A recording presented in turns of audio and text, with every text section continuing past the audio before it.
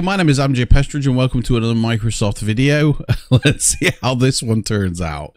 Man, my name and Microsoft Flight Simulator are just, they don't go together, do they? Like, anytime I bring out a video, no matter what I say in that video, good or bad, it just gets slandered and it gets hatred and people are going crazy. I don't get it. Anyway, I mean, it is what it is.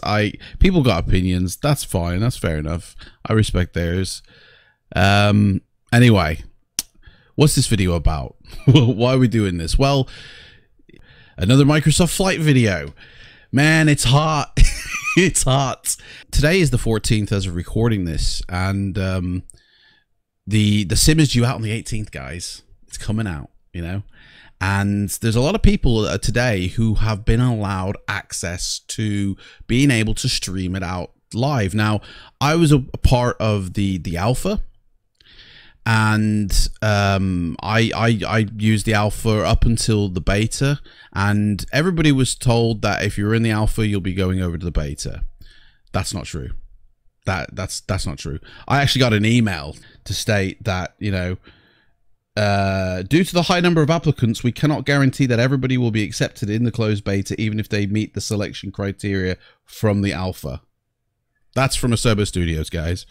So not everybody in the alpha got to go on to the beta. I personally thought I was on the beta because I had an update and I had to re-download and everything. But it turns out I wasn't on the beta. So I haven't used the beta, you know. I was led to believe I was, but I wasn't. Just got an email. Anyway, so yeah, a lot of people have been given access to stream it now, finally. So a lot of people have. You know, there's so many people on Twitch right now who are streaming it live right now. In fact, the Asobo Studios themselves have an official Microsoft Flight Simulator Twitch channel, and they did an interview yesterday, I believe it was, and they answered a few questions from the community that was collectively gathered. There was the guy who was there from head of Microsoft Flight Simulator. There was the Asobo CEO, and then one of the developers himself as well. The 18th, you know, we're talking, how many days away are we talking? We're talking, today is, recorded this on the 14th. So, you know, it's fast approaching the 18th, the release of Microsoft. I want to direct yourself first off to the very first Twitch stream, which I'll put a link in the description below. There's also a version of this on YouTube, but it's heavily edited down, I believe, where the developers got together. They've got their own Microsoft official Flight Sim Twitch channel, and the three developers, you know, on the sim were in a Q&A, and they were being interviewed by a lady, and there was the chat, you know, which I'm not going to mention anything about the chat. Like, go check that chat out. You know, it's worth seeing what people are going to be in the Microsoft Flight Simulator, you know. But they did answer a couple of the questions from the chat. Now, there were two questions that really stood out in my mind about this sim, and I want to talk a little bit about the sim as well. But you know, and I want to put this down first, guys. I do not hate Microsoft Flight Simulator. There is this community presumption that I'm slandering and I'm bashing at every turn the sim, right? And that's simply not true. Okay, I actually like the sim. You know, when I was on the alpha, there were aspects of the sim that I enjoyed. Okay, there was quite a bit that I enjoyed, and there was quite a bit I didn't enjoy. Just like anything in life, you're going to enjoy things, you're not going to enjoy things. In the last video that I did, I told you a couple of the things that I didn't like, you know. But I also said things that I did like, and that video was a cautionary tale to the community about this sim, as in, you need to support this sim if you want it to continue. It wasn't a bashing video or anything like that, but it got so much hatred again, and I'm sure this one will as well. I don't care if anybody hates on me, to be honest. But first off, I want to say Microsoft Flight Simulator is a game, okay? And it was even kind of confirmed in this interview from Twitch, right? and there are two questions that they were asked. The link, by the way, to that Twitch video is down below. There were two questions that they were asked. One was, you know, there is a massive debate going on in the community. Is this a game? Is this a simulator? Can you like lay down confirmation one way or another? You know, is this a game or is this a simulator? The guy who answered honestly gave the most side-swiping answer. He basically tried to define what is a game and what is a simulator, and that all games are simulations. Never answered the question definitively. In fact, the interviewer joked like, well, it's still unresolved. Guys, if this was a true hardcore simulator like P3D or X-Plane, they would have said, no, this is a true simulator. This isn't a game, guys. But the fact that they actually couldn't give a definitive answer, either they're messing with the public or, you know, the fact is that it's a game and they didn't want to actually say. Anyway, the other question was about the depth, the fidelity depth of this sim. You know, like how deep does it go? Like in the planes, are they true to life? Like say PMDG, you know, 737s, 747s are. And the guy gave this answer, which, you know, he goes, we could have either gone really deep or we could have gone broad and spread out everything and not gone as deep as current sims. We decided to go broad. We decided to cover a lot, and then in the future we can go a little bit deeper, or we can allow other third-party developers to go deeper in certain aspects. Now, that's a nice answer. Basically, he was saying that the fidelity of the sim was minimized to allow third-party support. Which is cool. You know, we're going to have loads of add-ons that you're going to be able to purchase from the marketplace to enhance the sim. That's cool. That's just like any other sim, to be honest. Like, it's not all in by default, guys, is what they're saying. You're going to need to build it up again, just like any current sim. And I just found that really interesting because a lot of people have been really hardcore going, no, it's all in from default, and you know, these planes are going to be, they handle way much better. Well, actually they don't. Okay, the guy even said it in the video. What they do is they interact with the weather much more better than current sims. But they don't handle true to life. In fact, he even went on to talk about a box that they had for each plane, and that every single plane falls within this box. And guys, go watch the video. I urge you to. It's a really eye-opening interview. Okay, but you know, it just basically confirmed a lot of the stuff that was being said in the community. I'm excited for the release of this because, you know, it's at the end of the day, guys, everybody in the community wins. We're all flight simmers. We all love flying. You know, I love flying general aviation aircraft. I love flying commercial jets. At the moment, for me personally, P3D is the best place to get that authentic commercial airliner experience. It's not Microsoft Flight Simulator, but it may be in the future. See, this is the thing that I'm excited about, guys, is the future of Microsoft Flight Simulator. I'm not excited for the launch. I haven't been sucked into the hype train of the launch like everybody else has. I'm interested to see what's happening, and we're about to go watch a few people play it.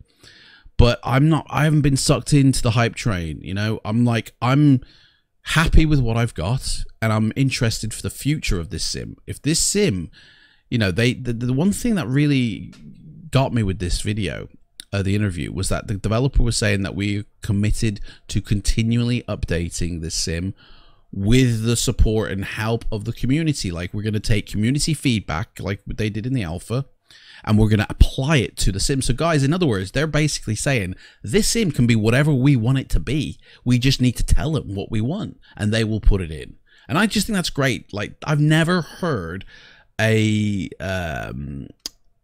sim developer say that. I've never heard Lockheed Martin say that. I've never heard Laminar Research say that. But Microsoft are saying, guys, what do you want in your sim? Tell us and we'll put it in. I mean, they did have a lot of, they talked about this backlog of ideas that they want to put in, and it's like massive backlog. And it's like, they're going to do that in the future. But, you know, it's all up to us at the end of the day, so we can have whatever simulator we want, guys. And that's what I'm excited for. I'm excited for the future of Microsoft Flight Simulator. I'm excited for next year. So I'm happy with P3D this year. I'm going to watch some videos. I might even get it on Game Pass, but I haven't been sucked into the hype train of got to get the premium edition to get all the airports. Got to get this, got to get... Do you know what? Get the standard edition, man, and then buy your airports from the add-ons. Orbex have said that they're doing them like £8 each. At the end of the day, I will be getting it next year. I'll either get it in March next year when things pick up, you know, when third-party add-ons are in there, or it, you know, if I have entered a couple of competitions for kicks, if I win, I'll get it. But yeah, it's. I mean, there is a couple of things from me that I wasn't that excited about with what they've done. So, for instance, the charts and data sets that go into all these planes for the navigational data. You know, the only company I've ever heard of who do it, and you know, I'm a member of, is Navigraph. You know, they're the only people in flight simulation that I've ever heard doing charts and navigational data for. They're the only one in the community, you know, and Microsoft Flight Sim has always stated that it wants to, you know, sort of make up for what they've done in the past. They want to support the community. They want the community involved. But why didn't they choose the only flight sim, you know, company for the data of the navigational charts? Why did they choose NavBlue? Because that's a real world, you know, data provider. Airbus own them. So it's like, I don't understand why they didn't choose the flight sim, the people. I mean, now they've got competitors, Navigraph, and I dare say everybody on the hype train who's going to go over to Microsoft, who I don't know if you need a subscription to NavBlue or if it's all built in with the sim or maybe just built in with the premium version. Nothing is clear, and nothing will be clear until the 18th. But it's now their competitors for Navigraph. And Navigraph must be like, oh man, we're going to lose so much business because everyone's going to go try the Microsoft Sim. Who's going to be flying P3D? Well, I'll be flying P3D, and I'm sure people still use X-Plane and still use the chart service, still pay that subscription, but they might actually put it on hold for a while whilst they're in the Microsoft Sim. So it's like, I do hope people still support Navigraph because they're the ones who have been providing the charts from day dot in the community. And, you know, if something that Microsoft Flight Simulator does just nukes a developer who has always been in the community because that they've supported somebody else, man, that would be a shame. And that would be a reason why I'd actually turn away from Microsoft Flight Sim, because I want them, like they said, to be supportive of the community and not kill the community. Navigraph have said that they're going to be involved in the Microsoft Flight Sim. I don't know how, if they've already got a data set, although I do think Navigraphs are more complete. But it's gonna be, I don't know how they're gonna get themselves involved within the sim itself. But anyway, that one got me. That was like, well, why didn't you use the Flight Simulator community version? Why did you go with the real life? I don't. Anyway, that was a bit weird. The other weird thing is that they stated that, you know, everybody who was in the alpha would get access to the beta. They stated that the beta was being dished out early, and then like I had an update on my alpha, so I was like, all right, so it's gone into beta, okay. And then it turned out, no, I hadn't. They just updated the alpha and then got an email to say, yeah, not every alpha member gets the beta now. And it's like, well, that's not what you said in, you know, to the public. So it's like, do you know what? There's been very weird communications between what they've said to the public and what they've said privately. And it's just, it's not transparent enough, to be honest. But, you know, yeah, it is what it is, guys.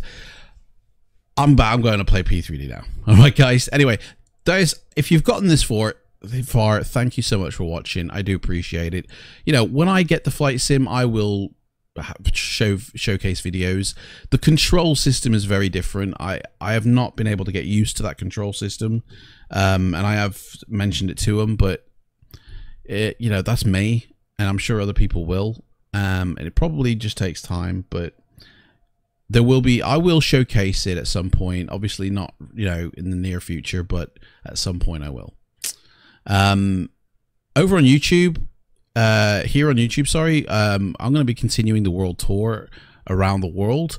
Over on Twitch, I'm going to be continue going through my licenses for the virtual pilot life.